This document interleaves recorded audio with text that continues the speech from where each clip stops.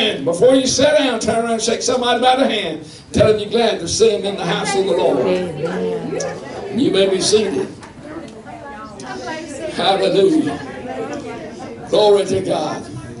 All right.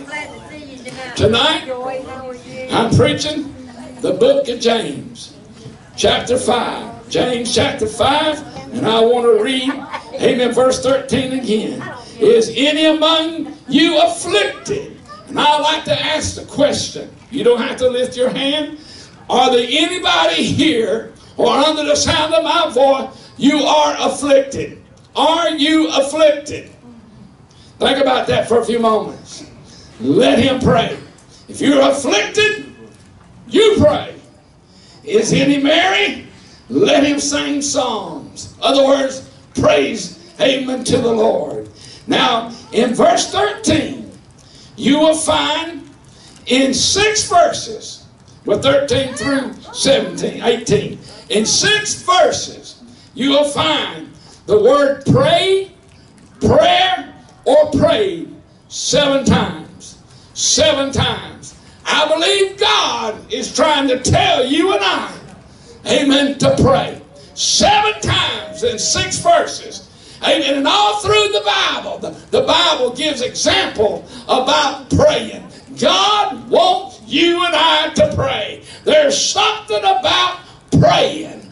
Prayer is powerful, church. And the devil will do everything he can to hinder you from praying. He'll try to get you just as busy as a bee. He don't want the church, he don't want his people, God's people praying. But oh, if we could just take the time to pray, hallelujah, you'll see a difference in your life. Glory to God. Now it didn't say, amen, pray an hour nowhere in the Bible. Does it teach you to pray 15 minutes, 30 minutes, or an hour? And I've heard people boast about how long they pray. Oh, I pray so long, amen, every day, or at least once a week. But it said, if any among you afflicted, let him pray. Hallelujah. And it don't teach us when we need to pray. Some people pray in the morning, some pray at noon, and some pray when the sun goes down. That was the custom, amen, to the Jews to pray 3 times a day. Oh, but the main thing is to pray. My Bible teaches me to pray without ceasing. I don't never, amen, put a time limit, amen, to watch a watch, and, amen, or time myself how long I pray. Hallelujah. One of the greatest evangelists that ever came to America, he was from Europe. Amen, you might have heard of him, Smith Wigglesworth. They asked him, now let me tell you about Smith Wigglesworth. One time his wife died, he grabbed her, pulled her out of the casket, slammed up the wall and said, live! And she came alive. He come up on a man one time that had no legs, just had stumps, and he prayed for him and legs. Amen. I'm talking about people wrote about these things, amen, after he died and went to heaven. Many, many miracles. He was a man of prayer, amen, but he said, they asked him one time, how long do you pray, Brother Wigglesworth? Amen. They thought he might have stayed in hours in prayer. Do you pray hours? He said, no. Do you pray an hour? He said, no. Do you pray 30 minutes? No. How about 15 minutes? Amen. He said, I never put a time, but he said, I never go 15 minutes without praying. Amen. The Bible says, pray without ceasing. That means never stop. You can ride down the road in your car praying. Amen. You can pray, amen, while you're sitting in your home, while you're walking. I like to get out and walk, hallelujah, and pray. Oh, sometimes I walk back and forth, amen, in a room praying. Sometimes I get down on my knees. Sometimes I lay flat before God, stretched out. The Bible don't teach us a certain position to get into. But I do believe, amen, it is humbling when you bow and get down on your knees. Glory to God. But staying down there, there's nowhere recorded how long. But Jesus did one time come back to his disciple. He said, couldn't you wait 1 hour? They fell asleep. I'm telling you, one preacher said one time, if I watch television for an hour, I believe in giving God an hour. Amen. If you do anything else, amen, for yourself, amen, you need to give to God the equal time. But I would give God 100%. Hallelujah. And I can truthfully say about my wife, amen, she goes through her daily task praying. Glory to God. We pray continually, church, and that's what you and I need to do, amen, all the time. Either we're praying or we're praising. And I'm here to tell you what, I believe we need to be thankful. Amen. You know, if you make it to your destination nowadays without a drive-by shooting, amen, without an accident, you need to praise God.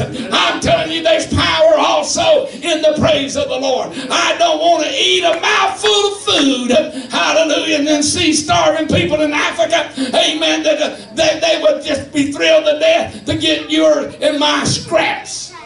Hallelujah. Every time we eat, we pray over it.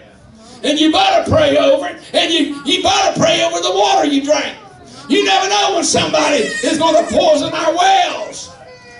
Hallelujah. But I'm here to tell you, I thank God for daily water. I thank God for my daily bread. Hallelujah. I'm here to tell you, the Bible said for 4 people be unholy, they'll be unthankful. I'm telling you, we need to praise Him. We need to be thankful for what He did. I don't know about you, but I thank God about 2,000 years ago, a man went on the cross and He died that I can live. Glory to God. Do you love Him tonight?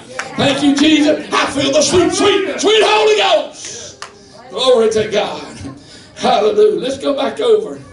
Amen. What I just read. Hallelujah.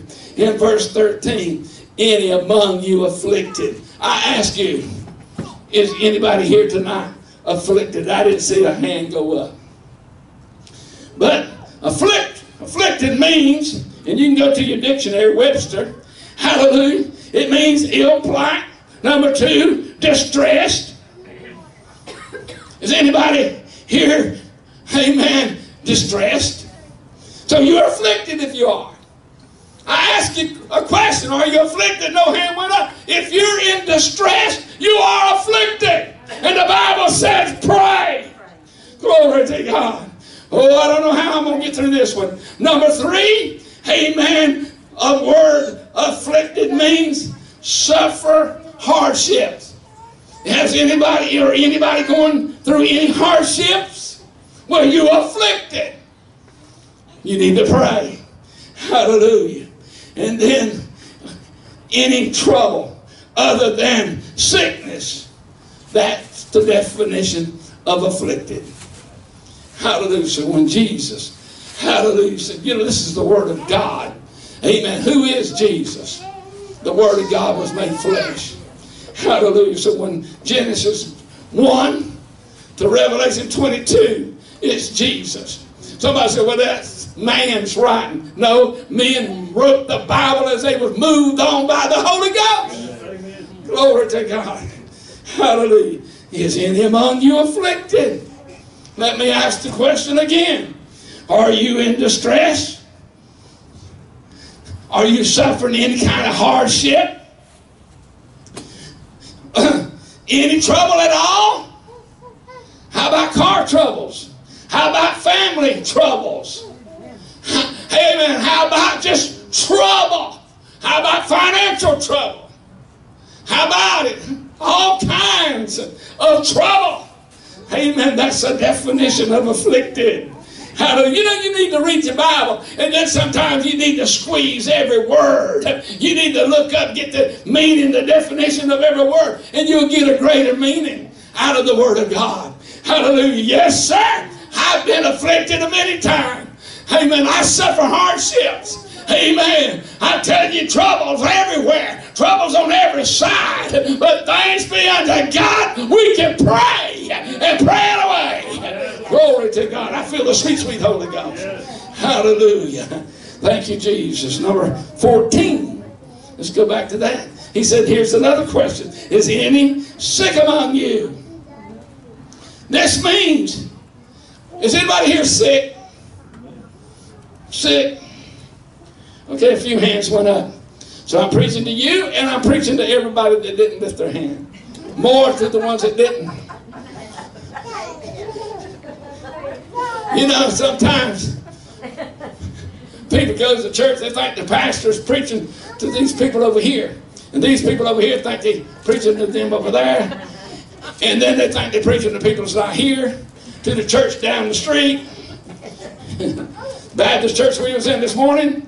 Amen. When the pastor preached, he wasn't preaching to us. He wasn't preaching down the street to other churches, to the Methodist Assemblies of God. Amen. Well, in a way he was. Amen. When we preach to everybody. And you know, just about everybody that lives in sin thinks the preacher, when he points his finger, pointing right at them. How does the preacher know how you live this week? But the Holy Ghost does. God's got an all-seeing eye. Hallelujah. So is any among you sick? Hallelujah. Oh, he said that, amen, this means, sick means weak. Any weak people. If you're weak, you're sick. Spiritually, physically, weak means you're sick. And the writer here said God wants you, amen, to pray. Hallelujah. I know somebody can make you strong in the Lord. Amen. Glory to God. All right. I ain't getting a whole lot of amens tonight. Amen. Also, sick means to be feeble. Anybody here feeble? If you're feeble, you're sick. And it also just means sick. Amen. Oh, it says, let him call for the elders of the church.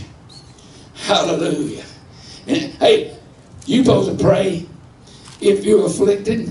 You supposed to pray if you're sick. Some people like for other people to pray for them. Amen. I like that song my family sings sometimes. Amen. You can pray your way out of trouble. Amen. You pray. 2 times he says you pray. Hallelujah.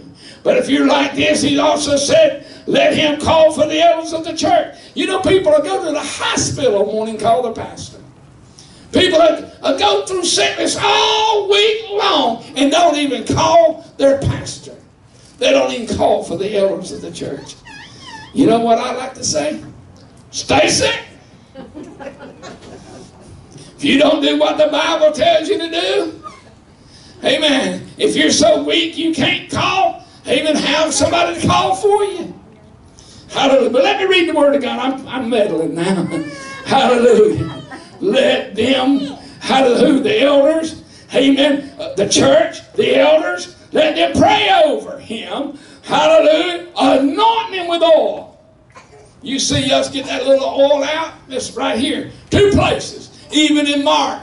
Amen. It says anointed with the oil. The disciples anointed with oil and people was healed. There's something about that. Glory to God. Let him pray, anointing him with oil. Hallelujah. In the name of the Lord. Glory to God. There's power in the name of the Lord. Hallelujah. And that scripture is found in Mark 6:13. Hallelujah. Where it referenced to, amen, where they prayed, amen, and anointed them with oil. New Testament. Glory to God. Now verse 15. And the prayer of faith. Glory to God. Just don't pray, but pray in faith. Glory to God. I preached not long ago, amen, Jesus said, have faith in God. You know, if we'll put our faith in God like we do the doctor give you a bottle of pills and tell you to take, amen, 1-3 times a day, and you do that. You know, a lot of people obeys the doctor more than do the Bible before they do God. But I'm here to tell you, if you'll learn to obey God, and hey, you pray, and then when you get sick, amen, call for the elders of the church, and let them anoint you with oil. Pray in the prayer of faith. Glory to God. Oh, I feel good tonight. And the prayer of faith, you have got to have faith when you pray. Hallelujah. Oh, he said, amen. It shall save the sick, and the Lord shall raise him up. Glory to God. I remember one time, amen, I got a call, and it wasn't one of my church members. Hallelujah, because I wasn't pastoring, I was evangelizing. But I was living where I'm living now. Got a call. A young man, his mother went to the Mulberry Church of God. And they lived in Plant City. And that boy couldn't hold nothing down. And he'd been that way for a long time. If I remember right, a few weeks. He was curled up in the bed, couldn't drink no water, couldn't hold no soup, couldn't eat nothing. But they called for an elder. So I got in my car and I started praying. All the way over to Plant City, got to the house, amen, got out of my car praying. I felt the Lord when I got out of the car. There were some in the house praying. Hallelujah. And when I got to his bedside, I just said, get up! In the name of Jesus. That boy straightened up, jumped out of that bed. Amen. All strength restored. I'm telling you, there's power in prayer. If you can't get a hold of God for yourself, call an elder. And the Bible says, well, where two or three, amen, touching anything in the name of the Lord, it shall be. Hallelujah. I didn't have to pray. I've been praying all the way over there. And I felt the prayers of the saints. The mother had some other people there praying. Glory to God. And so there was no need to beg the Lord. Hallelujah. It was time to put your faith into action. Hallelujah. Faith without works is dead. It's good to have faith, but you need to have works. You need to believe when you pray. He said, pray with faith. Glory to God. Hallelujah. Some people say, well, I'm going to pray, but they head to the doctor before they give Jesus a chance to heal them. They'd rather give that doctor in that hospital. You know what? Somebody goes to the hospital with anything nowadays. Or say they go to the hospital with a heart attack. In a few weeks, they go to get their mail and open it up, then they have another one. $54,000. That's just for the hospital. You just stayed there 2 days.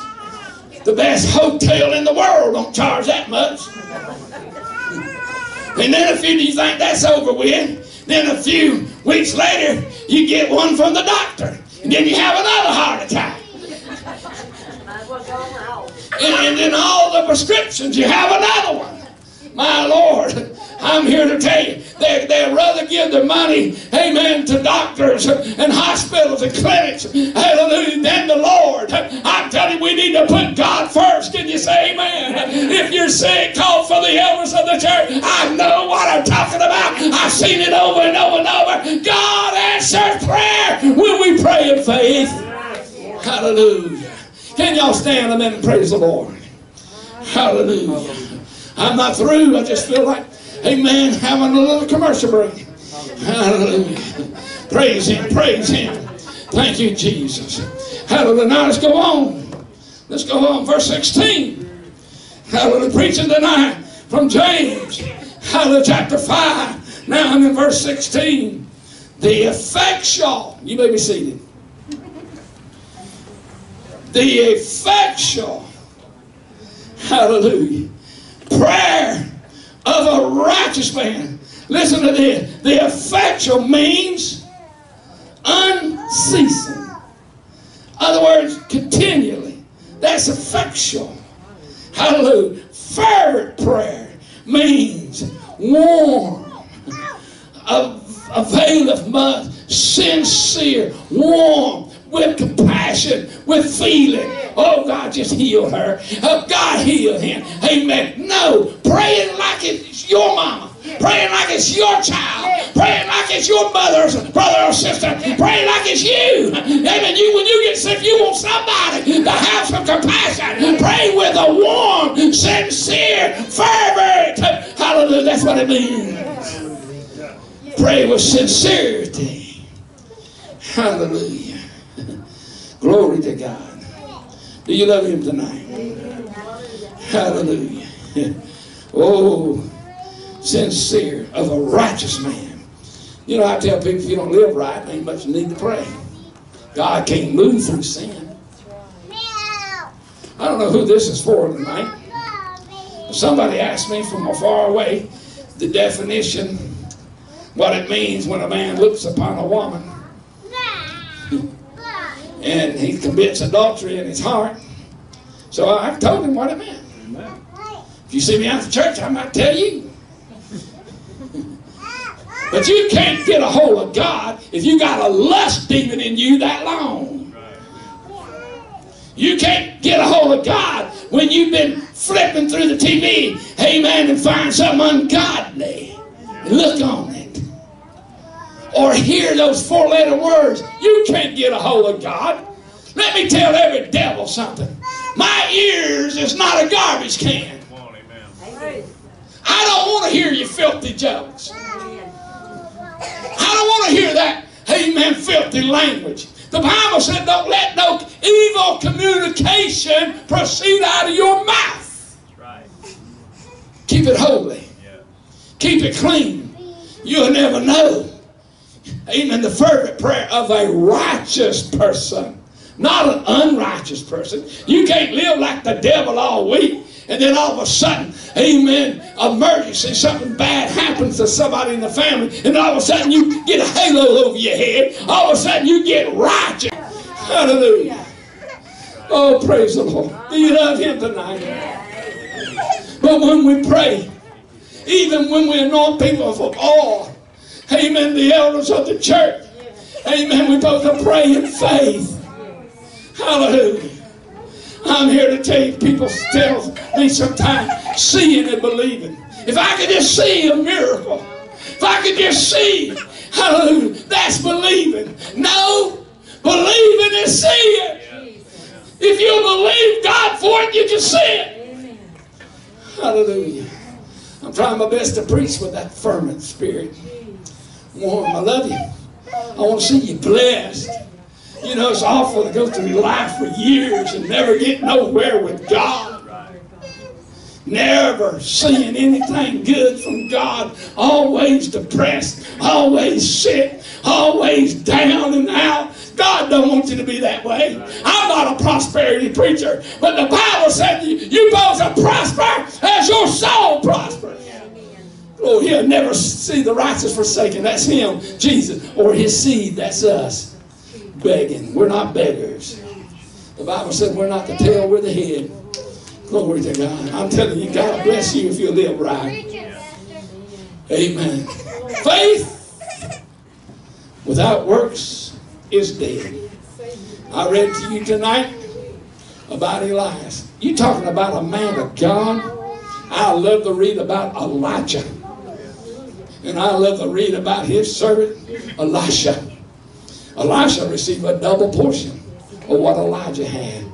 Oh, and Elijah had the power of God. But the Bible said, I read to you tonight, hallelujah, Elias was a man that prayed because of sin. He said, Lord, the Bible said he prayed earnestly that it rained not. And you know what the Bible says? God heard that man pray, and he said, God, stop the rain. These people are living like the devil. In other words, they're not living right. They don't need the blessings. Just stop the rain. You know what God did? He stopped rain for 3.5 years. And everything started burning up, drying up. Nothing was producing. Famine, like they never seen, was on the land. You know, you need to thank God for all this rain we had lately. God knows, amen, what's under this earth. He knows how much water we need, not you and I. I never complained about the rain. I never complained about the cold. I don't complain about nothing. It ain't going to do you no good to complain about it anyway. If you can't go outside, amen, and work, maybe God wants you to get down on your knees and pray or read your Bible. Hallelujah. Hallelujah. Oh, then the Bible said he prayed again. Hallelujah. I could preach on everything I mentioned tonight for a couple hours or all night long. And he prayed again. You know what you need to do? You need to live right, look right, talk right, and then pray again. And then the Bible said that God sent the rain and the earth gave, amen, its fruit.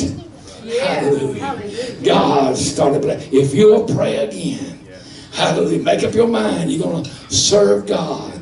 There ain't nothing. Angela wrote a song when she was 12 years old, hallelujah, about how God took a mixed up ball of string, just like a cat been playing with so many knots in it, nobody would be able to untangle it. But I'm here to tell you, your life might be mixed up, even with all kinds of knots in it, like a ball of string. But I know somebody can take out every knot. Glory to God! I feel the Holy Ghost. I know somebody can straighten your life out. He's just wanting you to pray. Pray and believe. Glory to God. There was a man in the 3rd chapter of the book of Acts. The Bible says in the 4th chapter of the book of Acts, he never walked, and he was over 40 years old. Never felt his weight on his feet. He never took a step like my little friend here. He never walked. Somebody had to carry him. There was no Social Security. There was no welfare and food stamps. There was no kind of assistance at all. Hallelujah. Somebody had to bring him to a gate, which the Bible calls beautiful. Hallelujah. And I pictured it like this. He had his little cut. The Bible says he was looking for alms. He was looking for somebody maybe throw a quarter in. A quarter back then could have got him 3 meals. A quarter could have probably got him a new pair of shoes or a coat or a blanket, something to keep him warm. He was begging for alms, just a little bit of change. Hallelujah. But 2 holiness preachers came by. Glory to God. And their name was Peter and John. Hallelujah. And the man that was crippled, never walked, over 40 years, looked upon them expecting to receive something. You know, the church out there, they're looking. I mean, the world's looking for the church.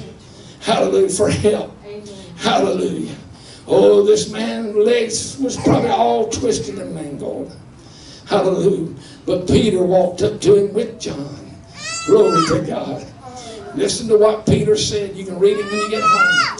Silver and gold have I none. In other words, man, I don't have anything to put in your cup. But such as I have. Glory to God. What did he have?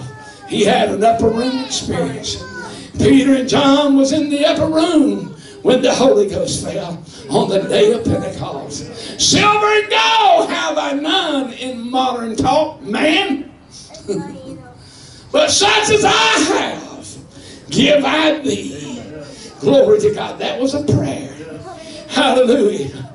He said, in the name of Jesus Christ of Nazareth. There's something about that name.